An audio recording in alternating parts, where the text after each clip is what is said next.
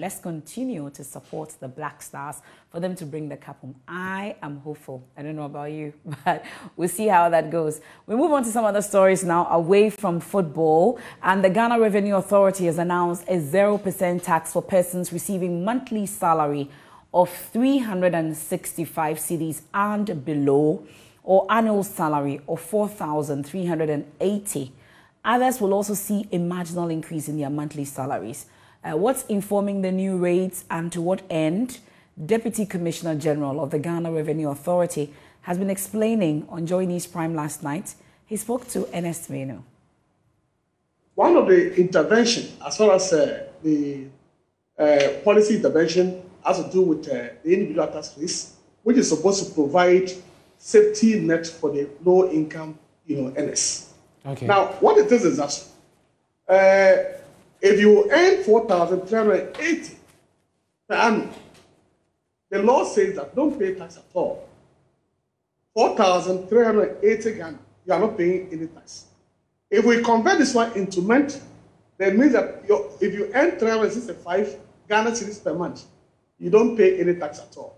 Okay. If you additional income of 1,320, you pay tax rate of 5%, which works up to 66. Now, what it means is that if your total income for the year is 5,700, you are paying only 66. That is the first 4,380, you don't pay tax on it at all. Then the additional 1,320, you pay tax at the rate of 5%, which is 66. Now, what does it mean? What it means clearly is that there is going to be a marginal tax rate, marginal relief, as it were, for self-employed persons and salaried workers. If you are a salaried worker, obviously you are going to experience a reduction in your tax payment. This is just because government has reviewed upward the individual tax rates to provide some cushion to some individuals. But let me just hasten to say that if you are high income earner, of course you may also experience a little drop in your taxes.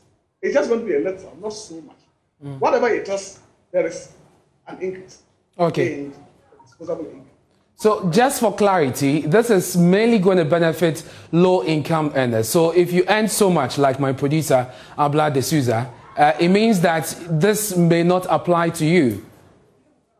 Obviously, every person will experience a marginal income. But those who are going to actually experience so much are the low-income earners. Great. So your producer certainly will experience some little. Very little. Okay. Now, does this place any responsibility on the employer or employers? The responsibility it places is that the employer is required to actually deduct the appropriate taxes to the Ghana Revenue Authority. So it may require the employer to configure their system to ensure that they accommodate the new rates as provided by law. And it's official. Abla De Souza is the highest paid as it stands now.